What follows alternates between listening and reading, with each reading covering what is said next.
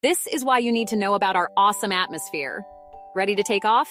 Our atmosphere is like a giant protective blanket that surrounds our planet, keeping us safe and making life possible.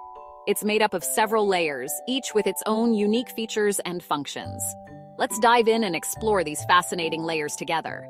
Let's explore. First up, we have the troposphere. This is the layer closest to Earth's surface, extending up to about 8 to 15 kilometers high. It's where we live and breathe, and it's packed with all the air we need to survive. This is where all the weather happens. From thunderstorms with lightning to beautiful rainbows after the rain, the troposphere is always bustling with activity. It's the reason we have sunny days, rainy afternoons, and snowy winters. Clouds, rain, and even snow. Imagine all the different weather patterns you've experienced. They all occur right here in the troposphere.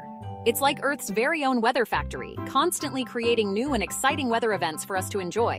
It's like Earth's party zone. Next, meet the stratosphere. This layer starts just above the troposphere and extends up to about 50 kilometers high.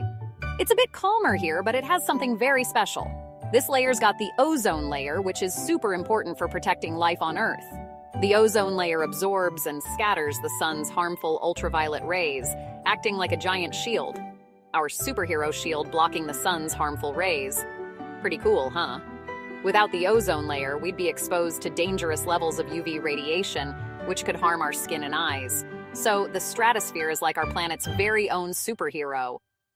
Flying higher, we enter the mesosphere. It's super cold here, and guess what? The mesosphere is the coldest layer of our atmosphere, with temperatures dropping as low as minus 90 degrees Celsius. Brrr, that's chilly. This is where meteors burn up. Shooting stars, anyone? When you see a shooting star, you're actually watching a meteor burning up as it enters the mesosphere. It's like a natural fireworks show in the sky. Then comes the thermosphere. It's mega hot here. The thermosphere can reach temperatures up to 2,500 degrees Celsius, but it wouldn't feel hot to us because the air is so thin. This layer is home to the northern lights, those beautiful dancing lights in the sky. The northern lights, or aurora borealis, are caused by particles from the sun interacting with the Earth's magnetic field. They create stunning displays of colorful lights that dance across the sky, especially near the poles. Finally, we reach the exosphere. This is the outermost layer of our atmosphere, extending from about 600 kilometers above Earth's surface to the edge of space. It's where our atmosphere gradually fades into the vacuum of space. This is outer space's front yard. Satellites zoom around here, orbiting the Earth and helping us with communication, weather forecasting, and even GPS navigation. The exosphere is like a busy highway for satellites, constantly buzzing with activity, sending signals back to Earth. Thanks to these satellites, we can watch TV, use our smartphones, and even predict the weather. They play a crucial role in our daily lives, making the exosphere an essential part of our modern world. So, next time you look up, remember, our atmosphere is one amazing adventure.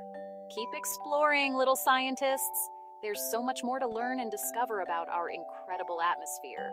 Whether it's the weather in the troposphere, the protective ozone layer in the stratosphere, the freezing temperatures of the mesosphere, the dazzling northern lights in the thermosphere, or the satellite highways of the exosphere, our atmosphere is full of wonders waiting to be explored. So keep asking questions, stay curious, and never stop exploring the amazing world around you. For more fun facts, subscribe the Brainy Mama channel.